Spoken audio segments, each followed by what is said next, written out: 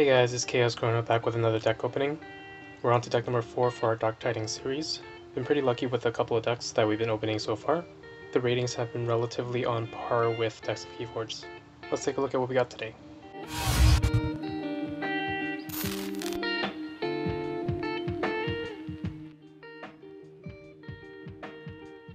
Okay, for today's deck we have the Absurdly Dusty Citizen.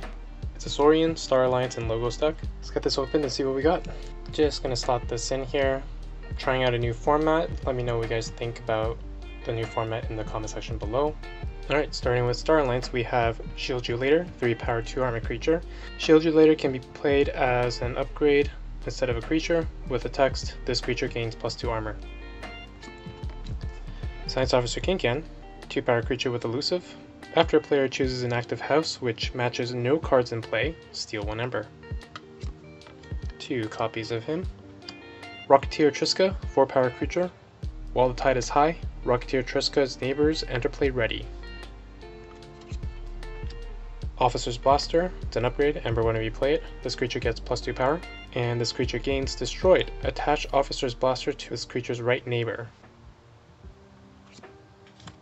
Grand Alliance Council, it's an action. Choose a creature of each house, destroy each creature not chosen. CR Officer Hawkins, 2 power creature with deploy. Play, gain 1 ember for each of CR Officer Hawkins' non-Star Alliance neighbors. Amberback, it's an upgrade. Play, raise the tide. This creature gains at the start of your turn. If the tide is high, capture 2 ember. Static Collision Array, it's an artifact, and whenever you play it, your keys cost -1 amber while the tide is high, and +1 amber while the tide is low.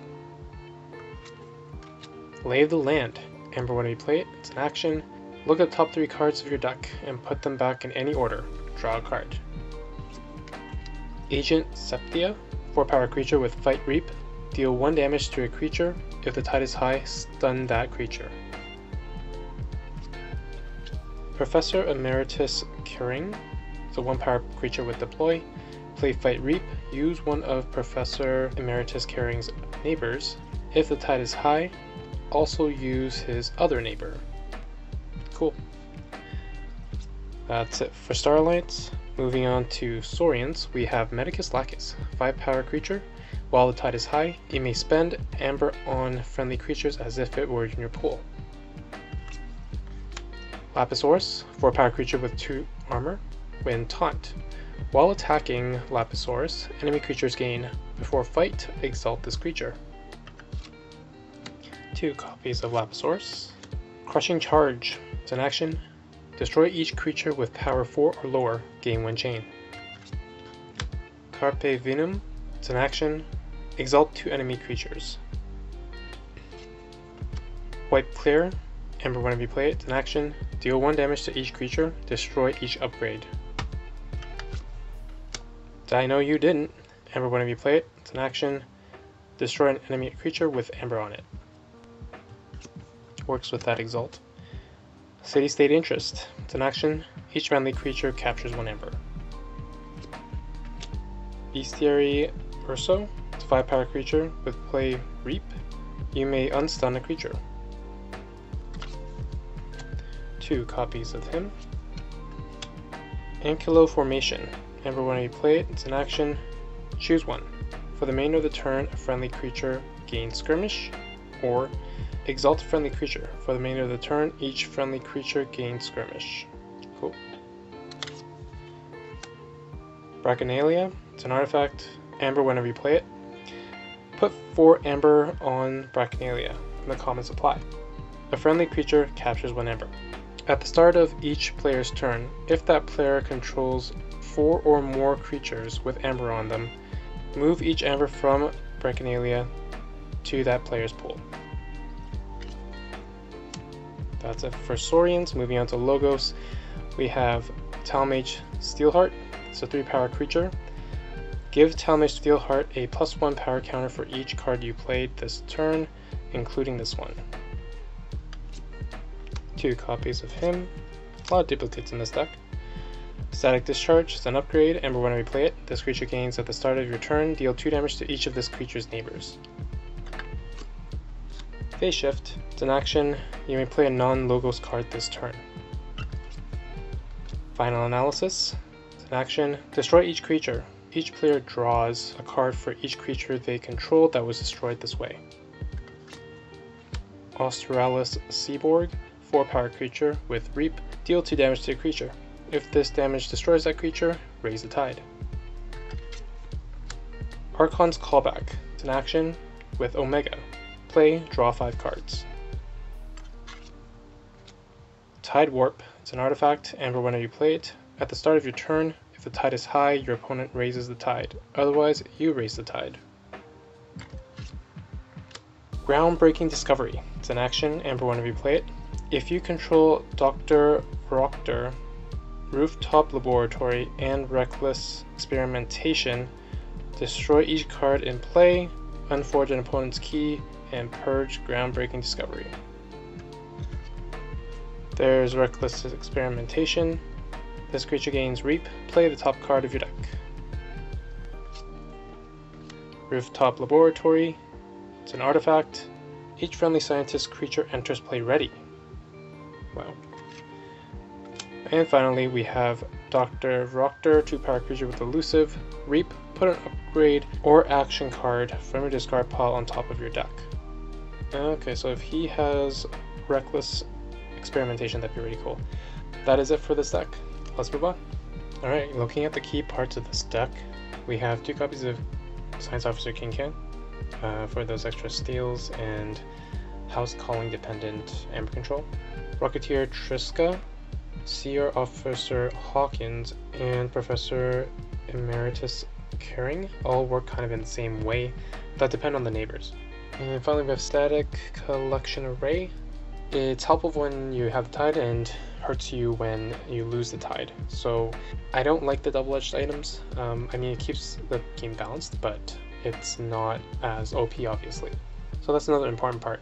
I put up Ambervac as well, as it's one of the important cards in this deck that help you affect the tide, since we do have several things that rely on that tide. Medicus Lacus being another card. Using Amber that's on your creatures, that's pretty important, especially in a Saurian house. Now, the cards in this house are for this deck are a little lacking in that approach. So it's a bit of a mismatch of cards that don't have a singular direction in mind. So while it gives you options, it also is difficult to make happen because the cards aren't really all there to support it. Lapisaurus, we have 2 copies, Great Taunts, and causes your opponent to generate Amber on their creatures for you to take, which doesn't work as well, similar to the Carpe action card, which exalts your enemy creatures. Both those cards work well with the Dino You Didn't, creating targets for that card. However, it doesn't synergize well with the Brecanalia, where that's 4 extra Amber potential swing that will probably go to your opponent if they utilize your Lapisaurus's effect, with bigger creatures that will survive the fight, of course, or creatures with skirmish, and the exalts that they get from your cards. So that kind of is anti-synergistic, but otherwise there are cards, there's quite a bit of wipes in this deck that will allow you to get that Amber back pretty quickly. So overall, Medicus Lacus, while it's an important card generally for any Sanctum house, it's a little lackluster here in this deck.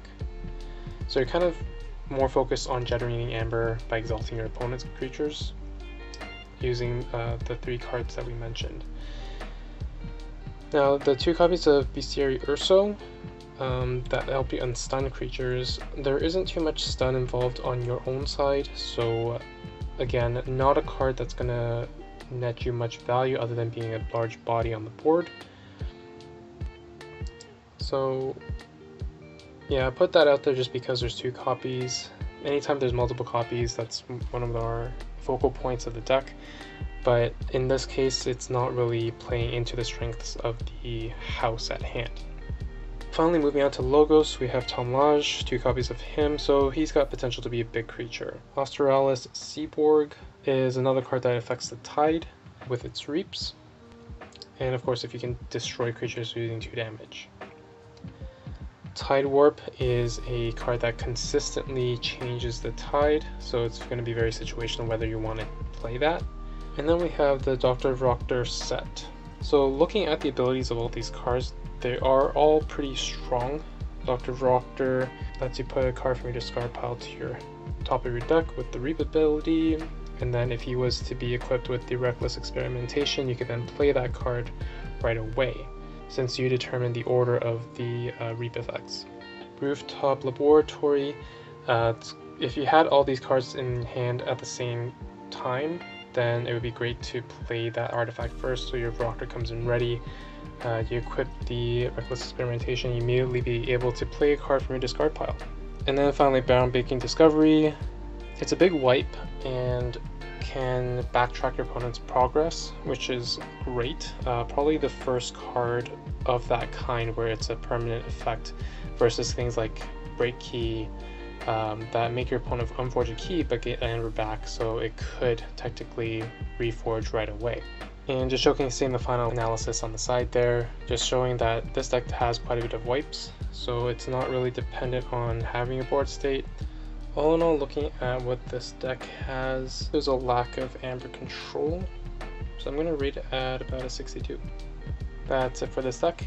Again, let me know how you guys like the format, if it's better this way or if the old format was better, just let me know. And hope you guys enjoyed the video.